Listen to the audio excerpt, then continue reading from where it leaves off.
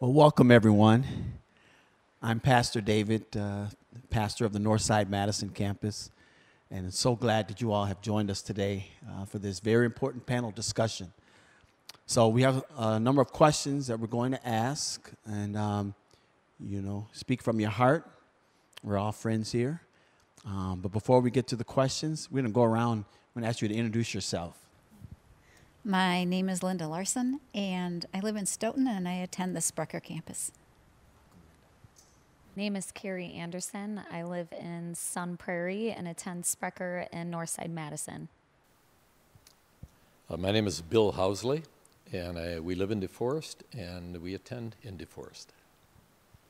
My name's Brad Scatterday. My wife and I live on the east side of Madison, and we attend Northside Madison. And we all know Pastor Mark, right? Anything else you want to say, Pastor Mark, before we get started? Okay. All right. So, like I said, this is, we want you to speak from your heart, and don't think that anything that you say is going to be taken the wrong way. This is a very important discussion. So let's jump right into the questions. How about that? And we'll start with you, Linda. No, we'll just start the question, and if you feel you want to chime in, we won't put anyone on the spot for each question, all right?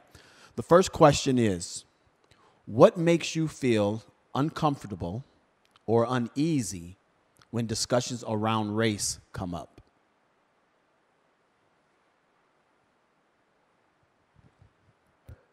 I could comment. I think the walls of presupposition can get in the way, and often do, I think, where there can be assumptions made about the other person who you're conversing with, or vice versa, and then can be difficult to get around those walls and to break those down, of assuming something,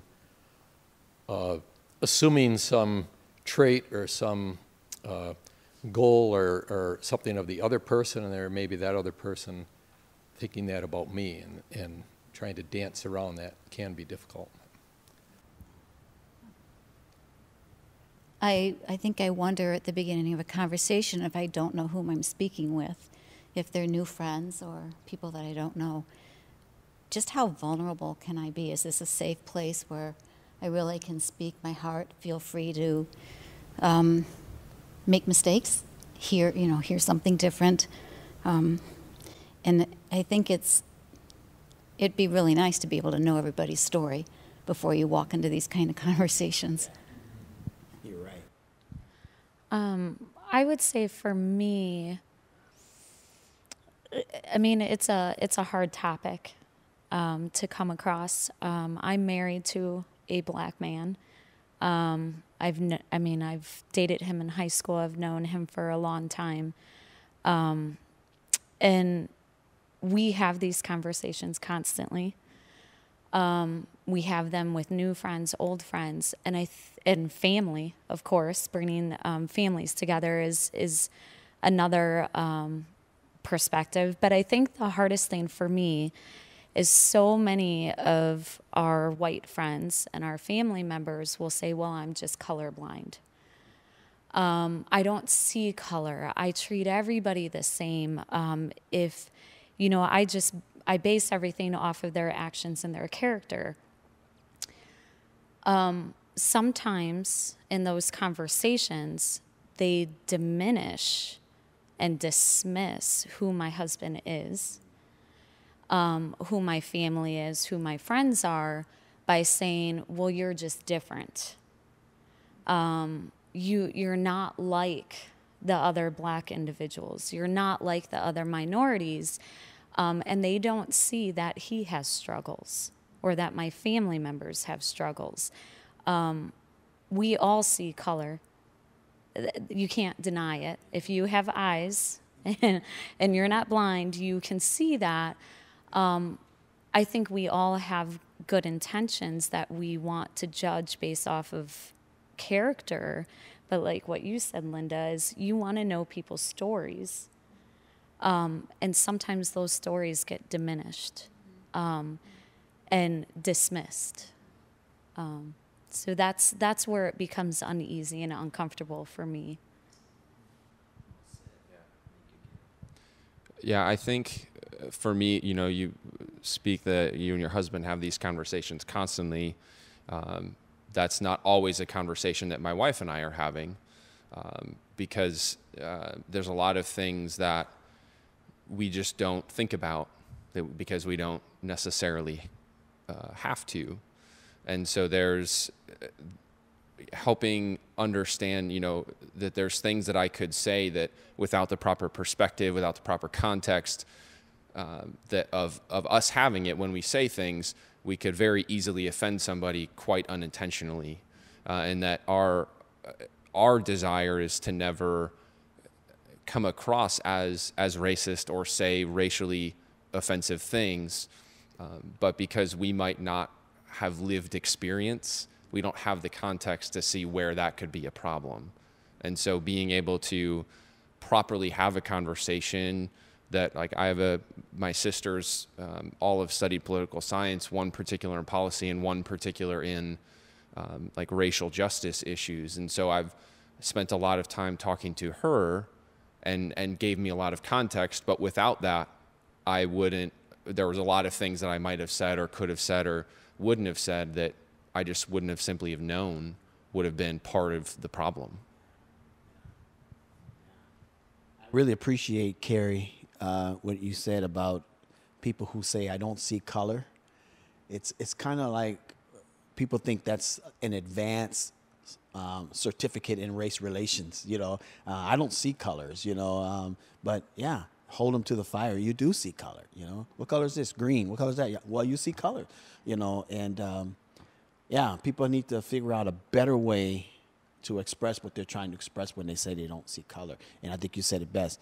I don't judge people by their color, and look at their character. And so thank you. Thank you all for sharing on that question. Our next question. What is your understanding regarding the nature of our racial problems, what causes them, and how serious are they, in your opinion? I think they're a lot more serious than people like to give credit for. Kind of going back to the first question, because it's a tough discussion, it can be very, very uncomfortable. And so I think it's very serious, and I mean, there's a myriad of reasons for the causes, but I think one thing as a white man is first admitting to myself that I have stereotypes in my head. I have prejudices, even if I didn't intentionally ingest them. When something is so systemic as racism is, somebody who wouldn't call themselves racist would have a situation or have a thought or act on a stereotype that they didn't even mean to consciously do. And so I started asking myself, like, how would that happen if racism wasn't so systemic in the fabric of our society and our institutions? And so I mean, there's a lot of causes. Slavery didn't end racism. It just evolved as the eras transitioned. So the institutional disadvantages for Black people, for other groups, it just changed with the eras. It didn't ever actually go away. And so I think that's part of why it is so serious, is that people, without learning myself, I would have probably not necessarily said it went away, but that it has gotten better, which was just some ignorance on my part. And so being able to understand that it's actually evolved and stayed in, but never actually gone away. But to add to that, I think a lot of people don't understand that there is a system designed to maintain the privileges of white people. Talking about the nature of the problem, obviously it's bigger than just the people that are here. I can only speak on what I know and my experiences. And there is a big difference between both my husband and I walking out of the door at the same time. When I go grocery shopping, I don't have people looking at me or following me.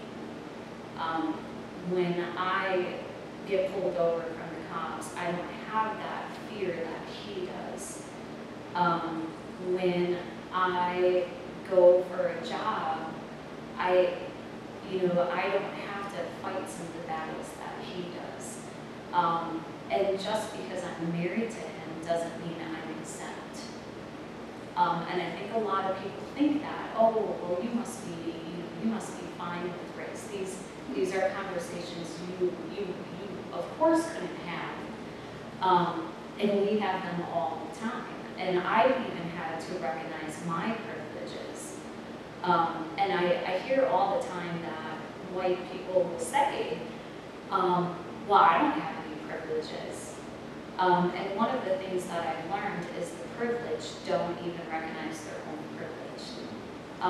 Just because we are born, we are privileged. As a white person, I am privileged, and I recognize that. And if more people could even just recognize that and know that there's a system designed against minorities, and like what you said, it didn't end with slavery. We have the 13th Amendment.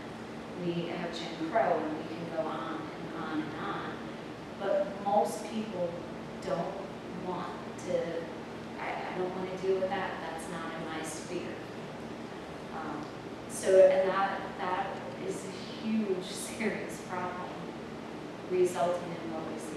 What we see is happening today. Yeah, that's very good. Yeah, I would just add, I agree with what's been said. That was powerful statements. Thank you very much, both of you, for that. I would agree that I think the racial issues are serious. They are, in fact, serious. I think as a white person living in a predominantly white neighborhood, we tend not to see oftentimes the things that are occurring and that do go on. And it's easy, I think, to assume that things are pretty good, in that regard, that we're making real progress in race relations and the way different racial groups are treated. But then when you meet with and speak with friends from a minority culture, you go, wow, seriously? That seriously happens? Or that seriously did happen to you? I mean, that's incredible. And then you realize that is a reality. And so I think it is important to realize that and to make sure that we have friendships with groups other than our own racial group, so you can maintain a firm grasp of what really is going on in our society, and then what we can do about it. And also get some feedback on to things that we may say or do that may seem normal or okay to us, but then to have feedback from someone from another group saying, that could be taken another way. Well, help me understand how that could be taken another way. And then you go, I never looked at it that way. You're right, I can. So, Yeah. I think that there are a lot of white people that just don't see it. We depends on where we live and what we're influenced by around us, but I think that sometimes we don't know what we don't know. And so to tie onto what you were saying, that to be intentional about conversations, about being with people, about being with other people who are not like us. But I think the other side of that is we can have those conversations all day long, but if we're not turning around then and having that conversation with the group of people we normally are with, if we don't have those, for lack of a better way to say it, white-on-white conversations. Yeah. It's not a crime to be ignorant of those things, just as long as you have a desire to learn. Ignorant just means not knowing. Right. It's not really growing up, and people say, "Oh, you're just ignorant," we used to always take it as a very negative thing. It just means you don't know. You don't know. So learning those things is so important, and hearing people's stories, that helps us to learn. That helps you to learn and to be empathetic with or sympathetic with what they're going through. And so when we're talking about privileges, several of you were mentioning privilege. The next question. So can I press into that question just a little bit more? I notice you all conveniently missed the first part of cause, which is a huge question. So what are your thoughts? What are our thoughts on what is the source? I mean, if we're trying to eradicate this out of our own hearts, lives, culture, society, churches, what are we after here? What are your thoughts on cause of racism? I was thinking a little bit about this and more in my own story on how this, but I think a lot of what we understand is what we are taught is caught. So I learned about black people from my parents and from my grandparents. And that was the only source I really had of learning. And certainly it was much different then than it is now. And then I think as adults, there's a responsibility to be, to make an effort then to choose what our influencers are, where we're learning, to press into learning, and to maybe not stay what we caught as a young person. Well, and Mark, to answer your question, I guess, I think the cause of it is fear. I think it's, anybody who's not like you, there is a bit of fear to that. There's a bit of, we're all very selfish individuals. We are all broken and fallen. I mean, we live in a fallen world. And I think, we're very, even if we don't intend to be, it's that mind mentality. And so I think the cause goes obviously way back in the day where slavery began. And it was that ownership and the fear of, I can't speak obviously, but the fear was back when that happened. But it was just, I'm better than you. And then I don't know if that is the cause. I don't know why somebody would have hatred in their heart for another individual. But I think it kind of goes back to the fear of, well, maybe this person is better than me. And not recognizing the internal struggle, the internal prejudice, the spiritual warfare that we're constantly fighting and the division that's created. But I typically, for me personally, when I see racism, it is fear.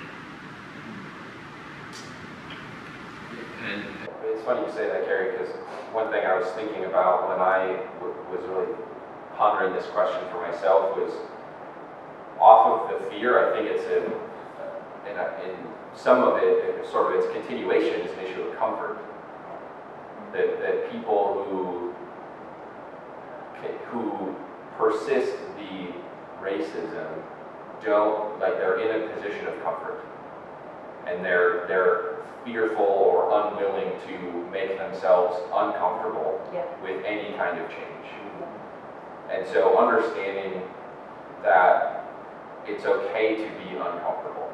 There's a lot of the saying, if you're hard on yourself, life will be easy on you. If you're easy on yourself, life will be hard on you. It's sort of a similar tie to that if you embrace the discomfort, that you can grow and learn from that, because there's a lot of lessons that God teaches us and puts us in situations that are extremely uncomfortable, but He has a plan for after we get through it. And so I think it's embracing that it will be uncomfortable, right, as white people, that if racism starts to go away, that there will be changes to privileges that we have, to the way that we live, to how we do certain things, and that's okay. That if somebody says something that is uncomfortable to me, that doesn't necessarily mean they're attacking me, right? If it makes me feel uncomfortable, it's their opinion, that's okay. I have my opinions, whatever they may be, but it doesn't mean they're attacking me. And sometimes I think that's where then the fear comes in, is people feel uncomfortable, therefore they feel attacked, therefore they're fearful, and therefore they lash back out.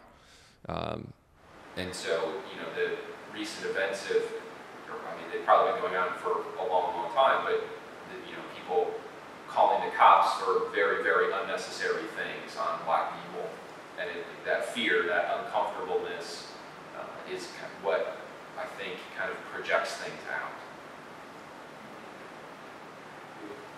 You good with that? Well, I'm just thinking about it. I'm thinking about that story in the Bible where the people are building the tower, right? And why they're building the tower, the Bible says to make a name for themselves. So it's really rooted in pride. What we know about racism is this kind of attitude of I'm better, superiority. So I'm wondering if the fear that we're talking about is kind of this manifestation of pride, that we don't want this group to kind of upset ours, and it's this. And so there's this disconnection with God and trying to find this own identity in this people group, and anybody else is a threat. So just interesting things to be thinking about. And I always think of this phrase that when you can define the issue, you can win the argument. And it's really important that we understand some of the roots of this. I mean, we'll be quick to say it's in the heart, and what about the heart? And it all went wrong when our first parents thought they were better than God. He was pride. So really helpful, you guys. Thanks for letting me press in on that. So as we're looking at, and we're talking about privilege and maintaining your comfort, maintaining your status and all of that, and not being uncomfortable in your spaces. This next question it's going to kind of touch on that. How does violence and injustices against blacks affect your daily life, your comfort? So when I first looked at this question, my initial reaction was that it doesn't. Which, after talking to people about it and really thinking more about it, I'm kind of embarrassed to say, because it does greatly affect my life when you understand the context and the perspective. So one thing, for example, that was kind of relayed to me gave me perspective was the idea of when policies or legislation are enacted, to what Carrie was speaking about before, that are designed to disadvantage a group of people, there is no way to stop that from eventually disadvantaging other groups of people, right? And I mean, there's a lot of ways that persists, but a pertinent thing right now would be unemployment, right? If you know somebody who's lost their job because of COVID-19 and had to apply for unemployment, if you ask them how smooth that process was, they would probably say that it wasn't. And that was because it was designed to be difficult to de-incentivize people from utilizing it, typically with a particular group of people in mind. And so thinking about, and then now that affects other people, other groups who are now needing it because of situations out of their control. And so that, like, a lot of those things have trickle-down effects. Getting mortgages used to be extremely easy. Now you're signing your life away just to buy a house. So there's a lot of things that I never really had the context or perspective to understand, and my initial reaction was no. But there's a lot of ways that I've realized it affects everyday life for me. Yeah, I think, in society, if one group of society members is unsafe, and if there's violence against that group, then society is not healthy, and we are not living in a healthy society. And so thereby, that affects all of us. We all have to live in an unhealthy society. And it just is something that has to be focused on, accepted that it exists, and fixed. And we need to fix our society. And it would be better for all of us if we do that. So we can't have one group or other groups of society just having violence inflicted against them and discriminated against. Just can't happen. But it does happen, and we need to realize that. So we need to work together to solve these issues. From a little different viewpoint, I'm married to a police officer, and he deals with violence and crimes and sadly sees the worst of the worst on a daily basis. He puts himself in front of harm's way every day. So, does racism affect me on a daily basis? Yeah, it does. I think it just, well, this one's a little hard. It almost makes you angry at the injustice that raises up this kind of violence and puts my husband and others in harm's way. That's really not what he wants to do in his job. So. For me, it's a daily basis in my marriage, in my family. When I see videos online of things happening, I picture my husband. I picture you, Pastor David. I picture my uncle, my friends. And I think so many people think, I've had a friend say, oh, well, nothing would ever happen to Michael. He's just so kind and so caring. And that's where I get really angry, because I said, I can't even tell you the things that have happened to my husband. Being pulled over and being told I have no reason to pull you over, but still has a gun pointed to him. Him picking up our daughter from daycare and being questioned who he is and demanding to see a driver's license. Even though our daughter is saying, Daddy, Daddy, Daddy. Even recently, most recently, when we go out to eat, even in some prairie, asking if we want 2 separate checks. I mean, things like that, I don't know why. And I can only assume, it is because of the color of his skin. And there's many, many, many more stories. But, he has his story, and I am a bystander in that story for the most of the time. I'm a listening ear. But he goes into work having to deal with things throughout his whole career, and he's in constant fear of speaking up because he's scared he's going to get fired. Or he's going to be labeled as the angry black man, or too sensitive, and so it minimizes his fear, my fear. It dismisses the real issues. So it's an everyday struggle for me, and not only me but for him. Thank you for sharing that story. It would have been very interesting if someone would have said, why do you ask that? Well, after, moving back to Wisconsin, it was really interesting because we lived in Milwaukee and that happened constantly. We would have, I just dating someone in high school who was black.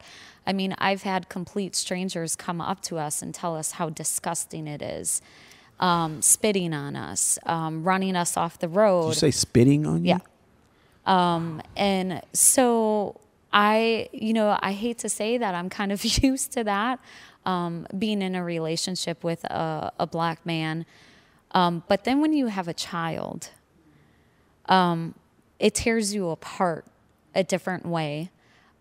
We recently went down south, and Vanessa was 8, and we sat and talked to her the whole plane ride, preparing her for things that might have been said to us, things that things that people may give us looks, people may say stuff, people may come up to us, and having to prepare your child for that is not easy. At 8, we've actually had people refuse to serve us in New Orleans. We've had things that most white people don't experience unless they are married into a relationship with somebody who's minority. But it is scary when I challenge our friends that when you see something like a George Floyd, to picture my husband in that position. And then it creates a different story for people. And if people speak up, yeah, had those cops spoke up, yeah, did their job, they wouldn't they'd still be working today. But speaking up is important. All right. Next question. So, looking over your life, what have you been taught about race, and how has that changed over time, and what has God used to bring that change? Some of you might have touched on that a little bit. I like the taught and caught thing that you were talking about. Yeah, I'll speak to my experience. I grew up in Detroit and lived through the riots in the 60s, watched my town get shut down, not even able to leave our homes at times. I went to college at a Michigan college. I was assaulted by my black roommates. I was a junior high teacher in an inner city school that was primarily black. And I think I've been aware from a very young age that there is not equality. That there's just not equality. However, the greatest change, I think, occurred when God sent me to work in international ministry. And I had the privilege of working with different races and cultures in over 100 countries. And what I learned is that it is my responsibility to understand the culture, to understand their story. And without that understanding, without learning from them first, there is no foundation to move forward. You have to have that foundation to move forward. Otherwise, you're never going to get your work done, or you're never going to get good work done. And it's not easy, and I've made mistakes.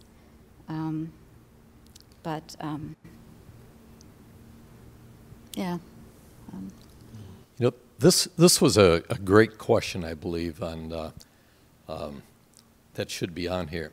And when I read that question, a vision and a memory popped into my mind that I hadn't thought of in 60-some years. And I was trying to think of what was my first, as a child, what was my first, how did I realize there were different races even? And I remembered my grandparents were from Chicago, and so I was in Chicago, and I was riding on mass transit with my grandmother, and I don't remember if it was a bus or the L down there or what it was. I just remember it was mass transit. And there was a black man sitting in front of us, in the seat in front of us, and we were dressed pretty casually. He was in a suit and tie with a hat on. I remember the back of his white collar, he had a tie and everything on. But my grandmother points out, see that bug crawling on his neck? Those are dirty people, and you got to be careful. And that actually was my first quote-unquote lesson in race relations, really. It really was. And even as a small child, it kind of got, wow. But then I started, probably not the same day, but I mean, later in life, when I was still a young child, that kept coming back to me. And then I was thinking, wait a minute, I've had bugs on the back of my neck, and I'm not dirty. I mean, how does having a bug on the back of your neck make you a dirty person? I just don't understand it. I don't get it. And so I think in some ways that experience worked two ways. One, it was very negative initially, and caused me to realize, I should be concerned about other people who look different than I do. But then it also made me very inquisitive, and I wanted to more or less research that issue of why should I be afraid of someone who's a different color than I am? Right. And why? And so it caused me to probe and to inquire and to want to meet people that were different than me, to get to know them. And of course, it didn't take me long to dispel that notion that the fact that the gentleman had a bug on his neck is nothing, meant absolutely nothing, but anyway, that was my initial experience. I don't recall race being discussed in our household besides what is taught in school. But my first memory was when I was dating Michael in high school, and my mom found out, and she said, "I will disown you if you continue to date him." And my response was, well, I guess I'm disowned. And and then I moved forward. But then kind of fast forward, I remember another family member stating that I only voted for a certain individual because of who I was dating.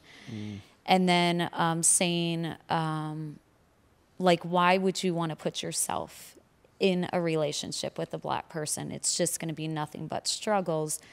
And what am I going to do with a black grandbaby?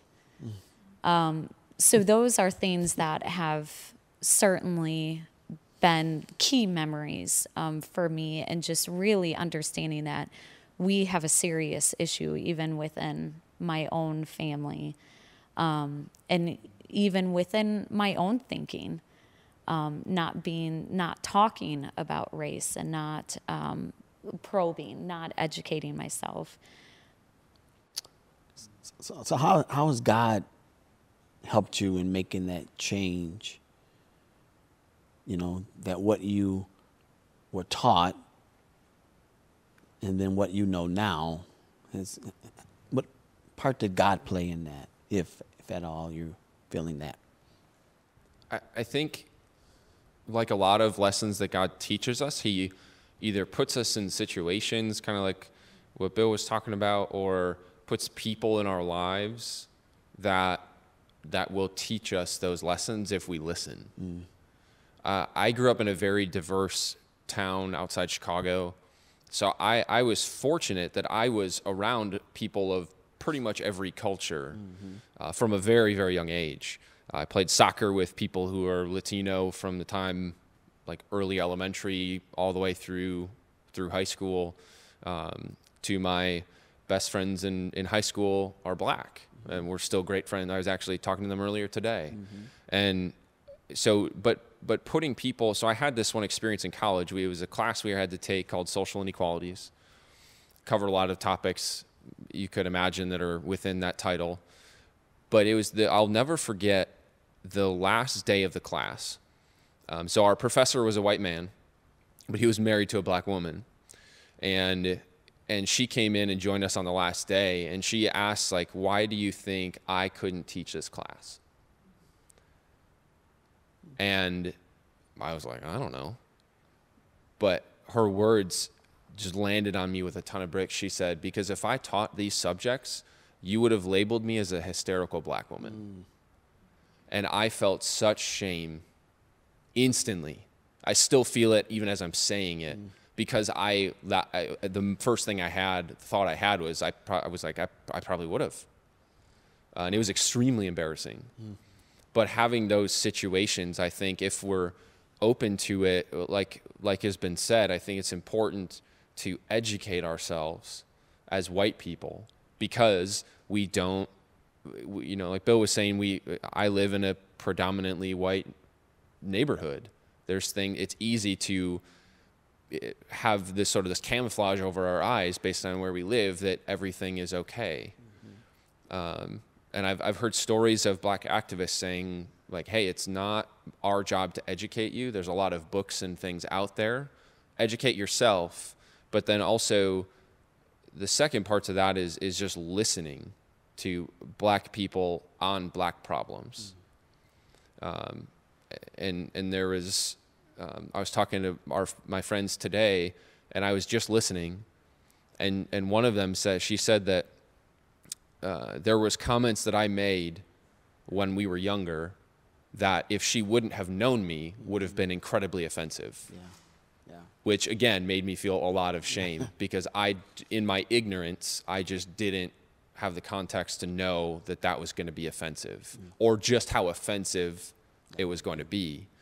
And so I think being open and realizing that we have privilege, that we need to educate ourselves, but listening to black people on black problems, and not trying to voice our white opinion on the black problem, is really what has opened me up to learning a lot, but also opened me up to looking for those experiences and people that God puts me in and around, so that I can grow and become a better version of myself that acts like Christ and loves other people, that he ate a meal with tax collectors and prostitutes and all of these bad people, quote unquote. But he helped to break down those barriers. And I think that's how we can help do that, is to listen and be open to those experiences, so that we can start to break down some of those barriers ourselves. Well, and to add to that, when Michael and I got married, we did not have Christ as the foundation of our marriage. We were believers. We knew him. We were not followers. And up until probably about 4 or 5 years ago, we made the decision to make him the foundation of our marriage and our household. And so where God has changed, I think, us early in our marriage, you're new to a marriage, there's things in marriages that are difficult for everyone, and then we have race. And there was these burdens that I carried for the white community and that he carried for the black community, and there was constant arguments and constant discussions, heated fellowship, I like to say. And so now, looking back at that, God gave me my husband. And he gave me somebody who represents the fruits of the spirits and he even last week said something to me, and I said, you just rocked my world when it comes to the discussion of race, that even to this day he is teaching me and is patient with me and is open enough to hear things that I maybe don't understand or recognize. So God is certainly working within our household to make it a safe place, but also to start recognizing where we need to change as a couple and as individuals. Could I add something? I know we're dragging the question out a little bit. Could I add something? Yeah.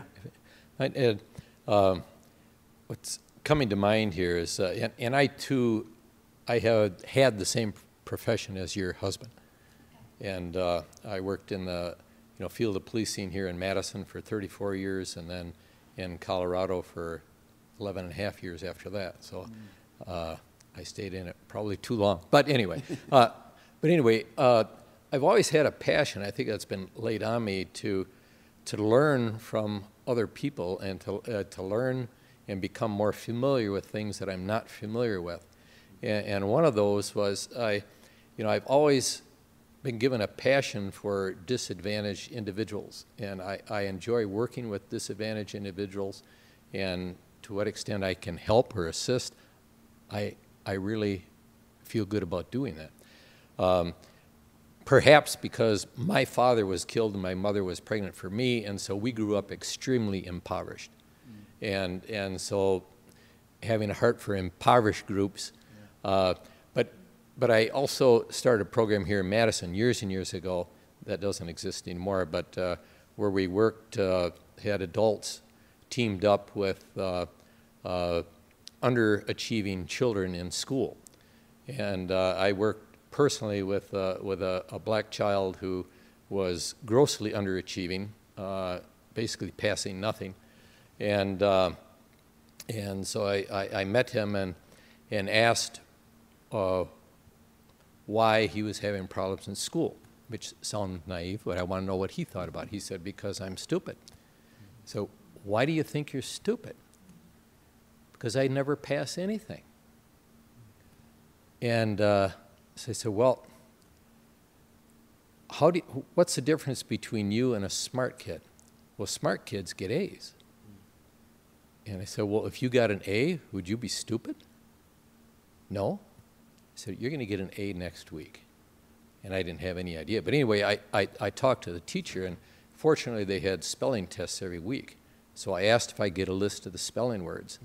Mm-hmm. And so we practiced those spelling words daily, over and over and over and over, and writing them and spelling them out loud. And so he got 100% on his spelling test. And so I asked him the next week. Of course, I played like I didn't know a whole lot about it. I said, well, how'd school go today? Great. And he was all happy. And I said, well, what happened? And he said, I got an A. I said, you got an A? You're smart. I said, are you stupid? He said, no. I said, I told you weren't stupid. But another addition to that, later, that same child, I got a call from the principal that he had been suspended from school. And this was later on down the road. And I said, why was he suspended from school? And he said, for stealing. I said, well, what in the world did he steal? He said, books. I said, he stole books. Yeah. And I guess they had books that could be sold to students at very cheap prices. And of course, this child didn't have any money, so he just took some. And so I asked the principal, I said, can you see anything positive out of this situation? And I said, so he's stealing books. The kid likes to read, and so we set up a situation where he could take any books that he wanted as long as he took them to the office, told him he wants these books, and then they would charge them to me. And so he got to have his books. But that, too, I think is an example of it just the racism in the system. As here's a child who wants and needs books, can't afford them, and so let's suspend him from school because he wants a book. Wow. So, okay, I'm sorry. I probably went on too long. No, Bill, that's an excellent story because it really leads us to the next question.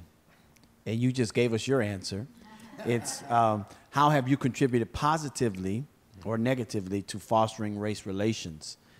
And your story with the books and helping the kid learn, that was a positive, that was something positive that you did to foster. So if any of you can think of any ways that positively or negatively that you foster race relationships?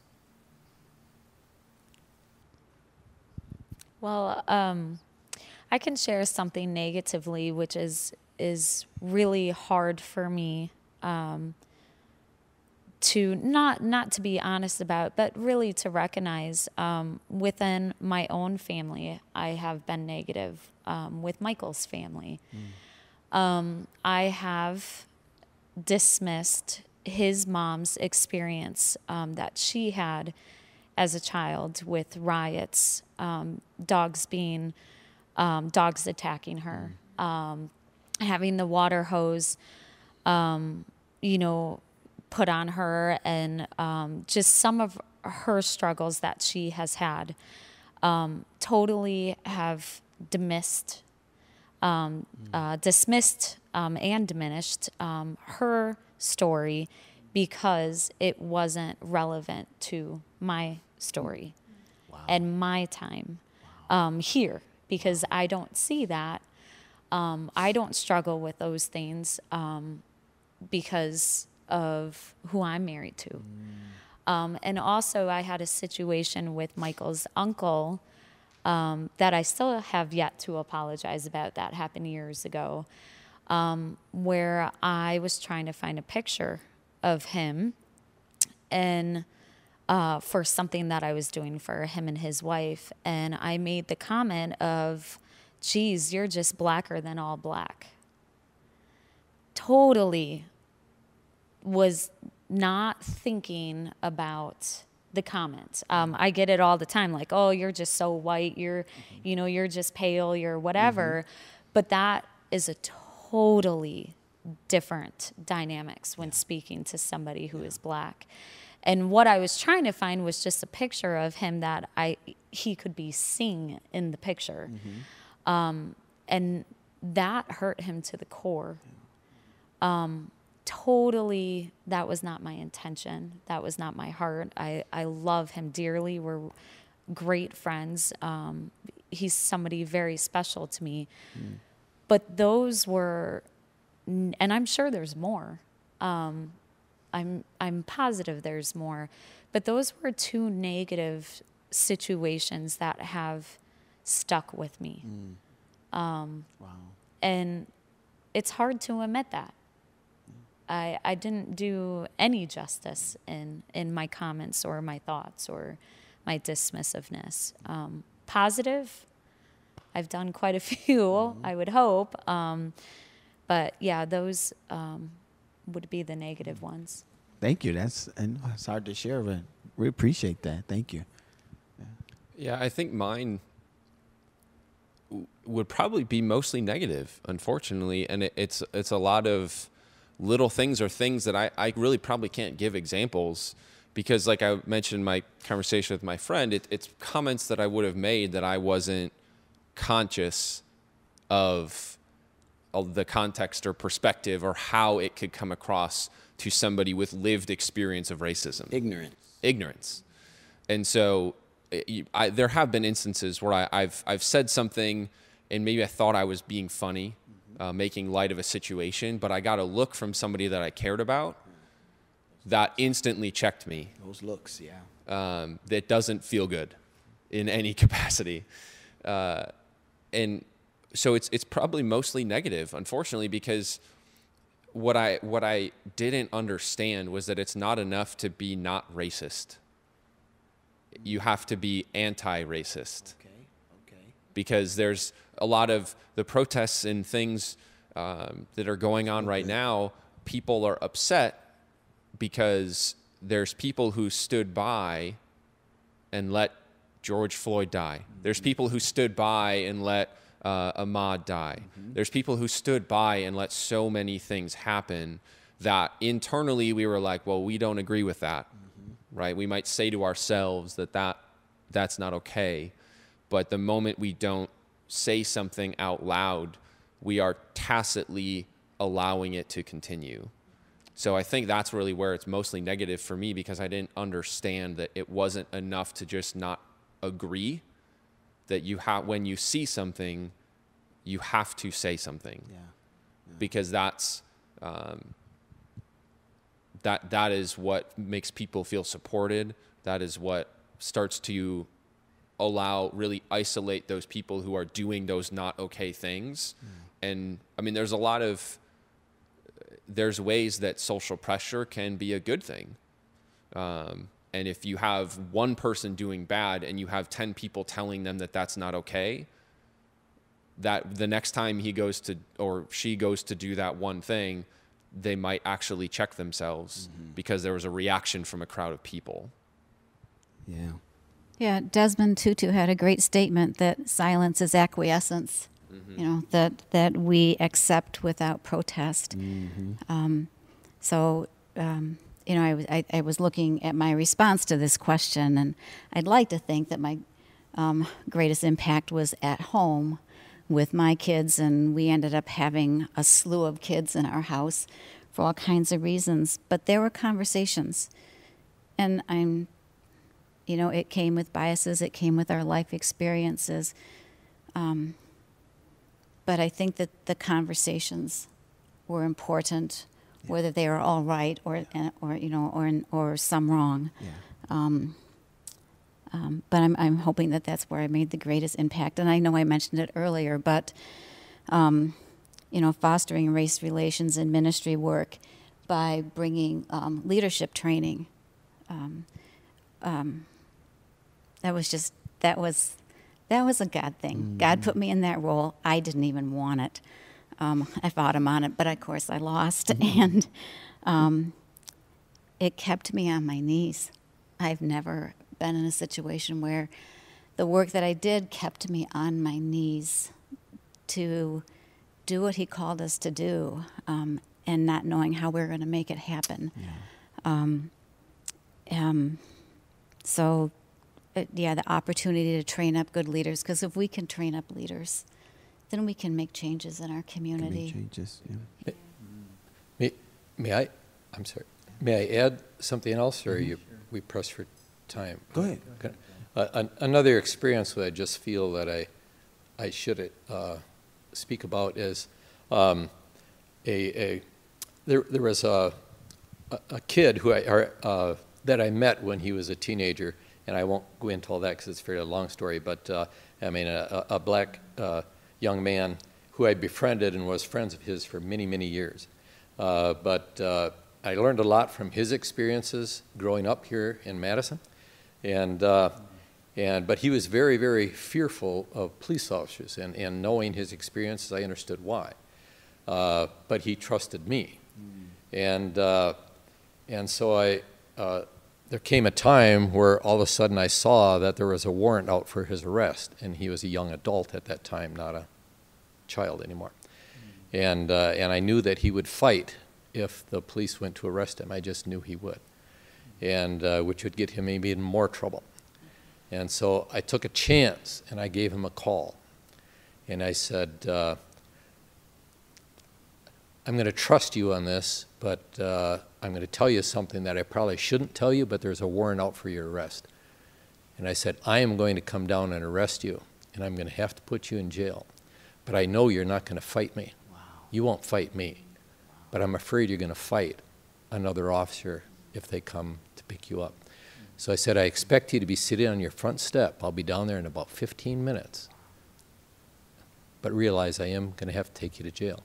So I went down. He was sitting on the front step. I took him to jail. And he thanked me. I thanked him. And then I also told him, now that you trusted me to be ready for me as I asked, I get off work at 11 o'clock, and I'm going to bail you out at 11 o'clock. Wow. And I did. I went back up to the jail, and I paid his bail and got him out. But it just solidified a long-term great relationship with a man who had his own struggles. Beautiful. Wow. That is a good story. Oh. So I love the segue sort of with Brad. You were talking about don't just not be a racist, but be anti-racist. And that is I hope you all heard that. That's very big. That's important. So looking at that, what have you learned about becoming an ally for ending racism? What have you learned about becoming an ally for ending it? Love and respect, Love and respect is far more powerful than hate. And that's one thing that I've learned. And maybe that's just a short encapsulation of a longer story, but but just to love people and respect them. Yeah. So much better than hating them. Yes. I think courage and a trust in God. 3 seconds of courage. There's a woman who talks about the 5-second rule. You want to make a decision, you're struggling, count down backwards from 5 and then just do it. And so just going with that in mind, that if you see something or you can do something, I feel like oftentimes our first reaction is to try to have a pros and cons list in our head and try to weigh every option and figure it out before we act on something. Mm-hmm. But by that point, it's too late. And so having the courage to just take that 3 seconds of courage to just act, and having that trust and faith in Christ that he will use that moment for good ultimately, mm-hmm. right? And having the faith that, there's little videos or things of like you open the door for somebody and then later that day they do an act of kindness for other people and how it pays itself forward. Mm-hmm. And I think sometimes that's all it takes is one person to take that first step forward, and it gives other people the courage and the confidence to then take that step forward with them. And so just having that faith that if you take that step forward, or if I take that step forward, that other people will follow and also do good, because love and respect trumps hate. Mm-hmm. And just not everyone has the courage or the knowledge or the situational awareness to take that first step. Right. Yeah, right. So part of our family mission statement is to grow in love, wisdom, and boldness. And I think, love, of course, loving God and loving people, that's pretty straightforward. And in wisdom, by educating ourselves, by having these conversations, by praying for wisdom, and then just the boldness piece, being able to step forward, to have that courage, to be able to, when we are uncomfortable, to get out of that comfort zone and to acknowledge I'm uncomfortable, but this is not right. And this is not what Christ stands for. So just really, I think just being an ally, it's, I guess it is being an ally, but for me, it's just everyday life. When it comes to my husband and my daughter, I honestly didn't, I was shocked when I was asked for the panel. I thought you meant to call Mike. I'm not going to lie. I was like, do they not know me? But part of that was fear settling in. Part of that was certainly the enemy, but a lot of it for me was my word this year is to be intentional. Intentional in my actions and in my words and in my thoughts. But for me, the boldness piece is I need to speak on behalf of my daughter, that this is her legacy, that it is about Mike and I, and it is about what's happening now, but this is about her and her future. So that's kind of where I guess I focus on. Wow.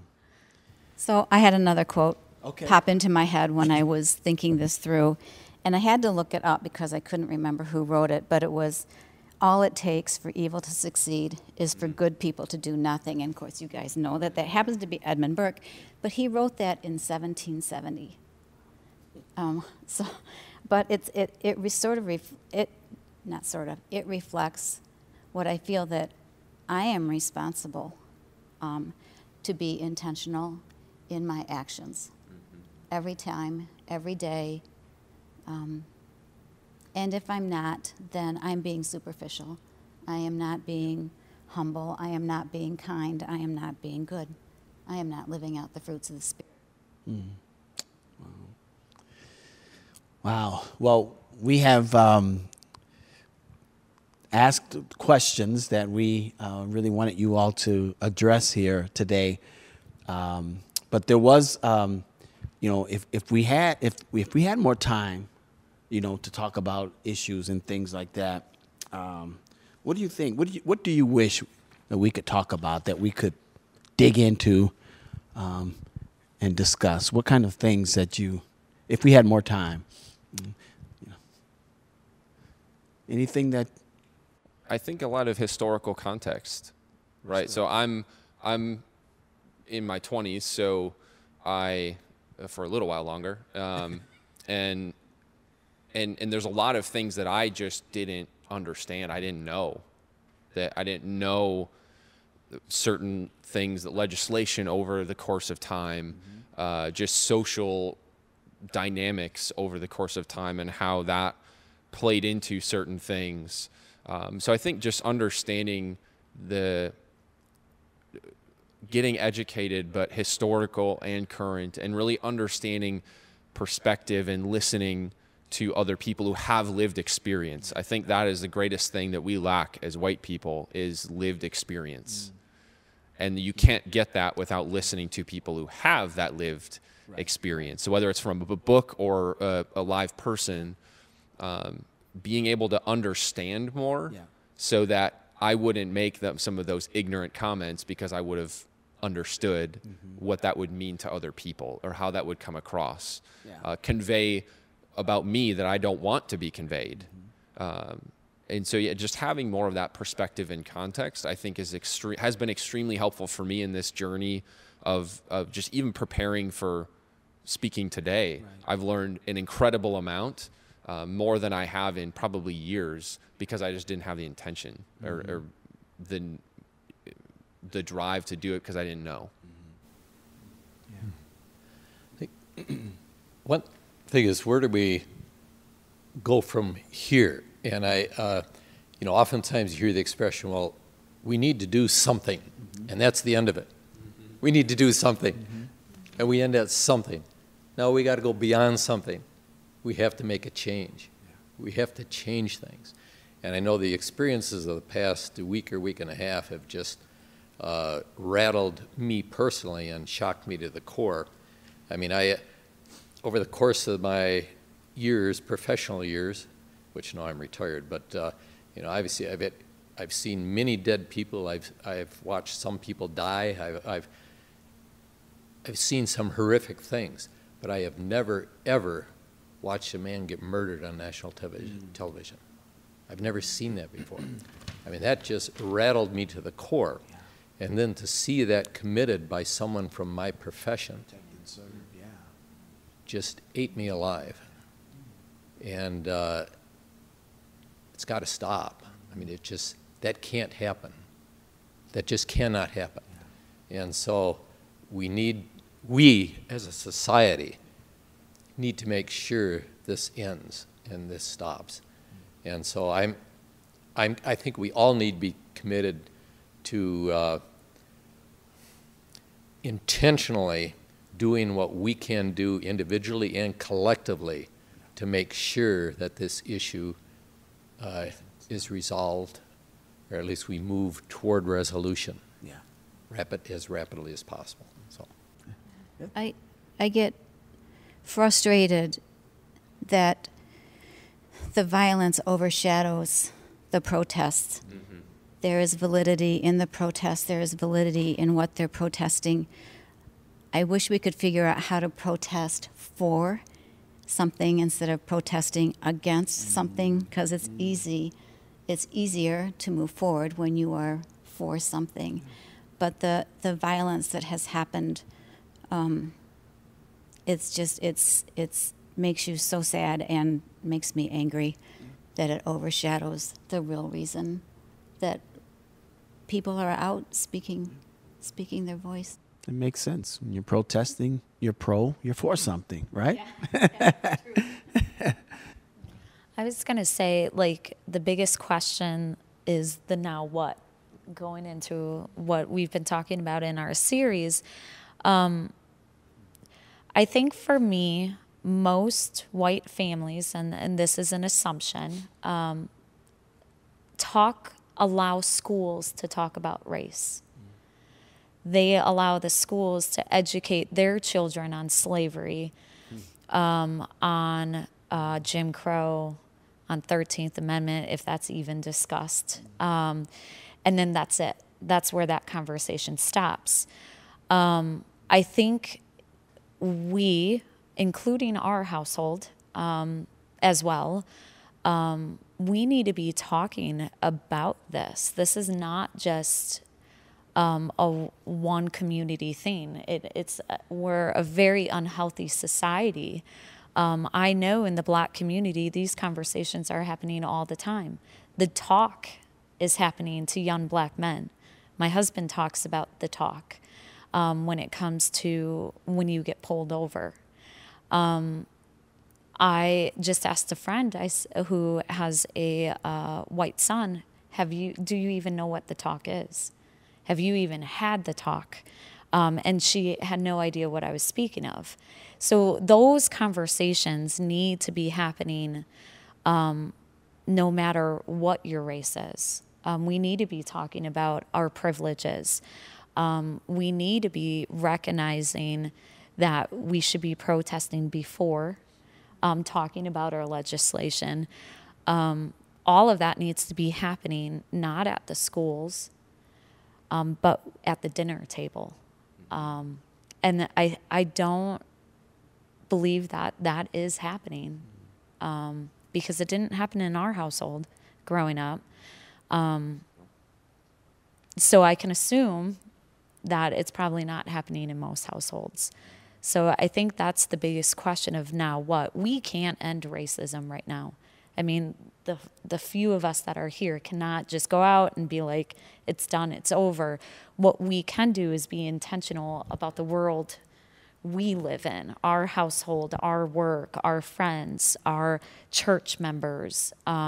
We can make those impacts right within our area. And that's where the real work starts. Yeah.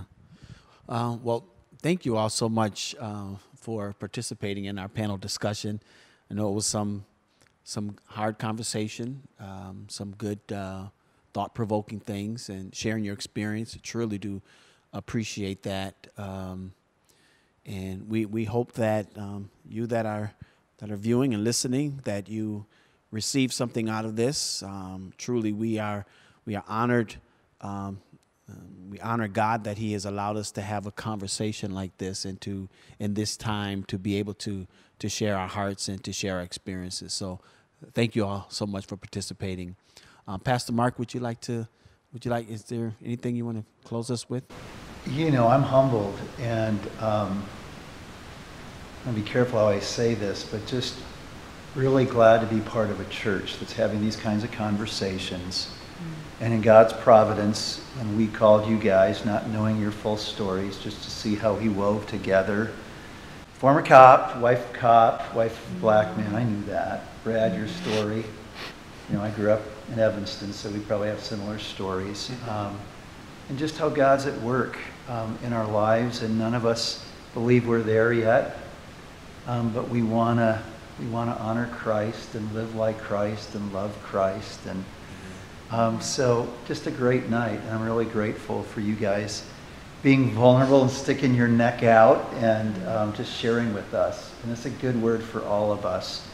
And you're right, the big question is, now what? And I know I just said it to the staff today.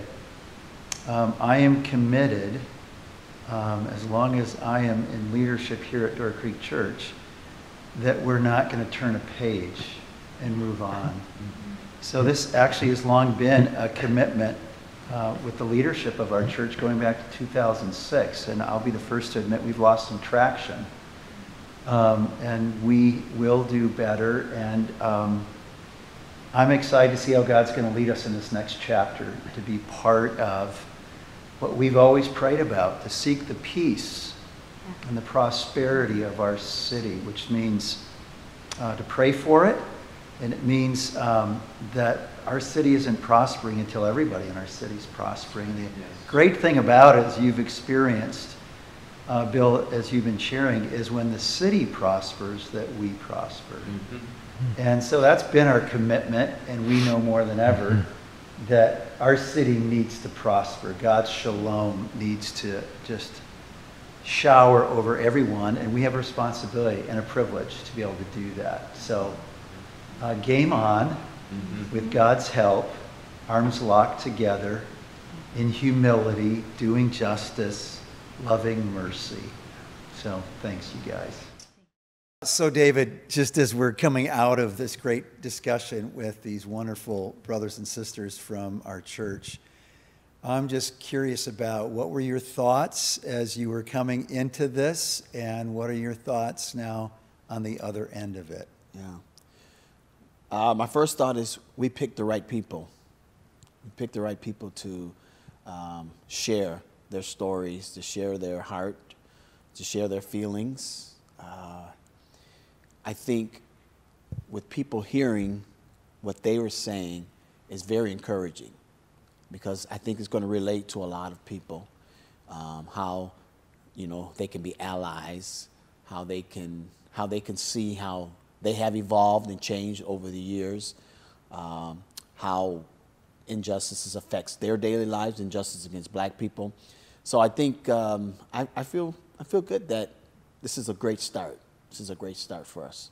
And what did you think going into tonight? Were you nervous? Were you positive about it? What were you thinking? I was a little nervous. Then when I came in and saw the set, it calmed me down. Okay. This set is outstanding. It said, oh, this is going to be good. It's going to be comfortable.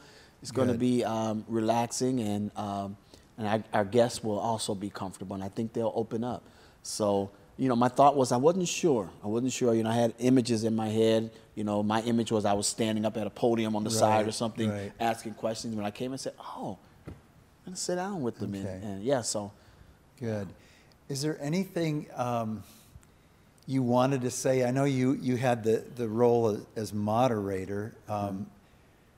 I had a chance to jump in. Was there ever a point where you go, oh, I wish I could say something? Do you remember what that was? I'm trying to remember, and I wanted to write it down, but there was something that I wanted to sort of follow up with, and that was one of the guests was I believe was Carrie, was talking about comfort, being comfortable, and Brad was touching on it too, and that's one of the things that a lot of blacks feel, is that we often feel that we need to make our white brothers and sisters feel comfortable. We don't want to make them feel uncomfortable with how we're feeling, or the anguish or the anger or the fear that we might be feeling. I don't want them to feel uncomfortable.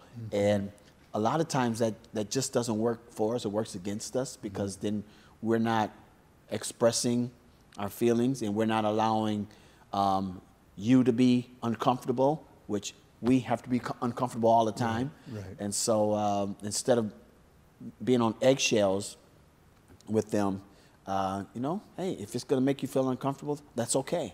Yeah. You know, that's okay. So I think that's what I wanted to push with that a little bit. But good. Yeah.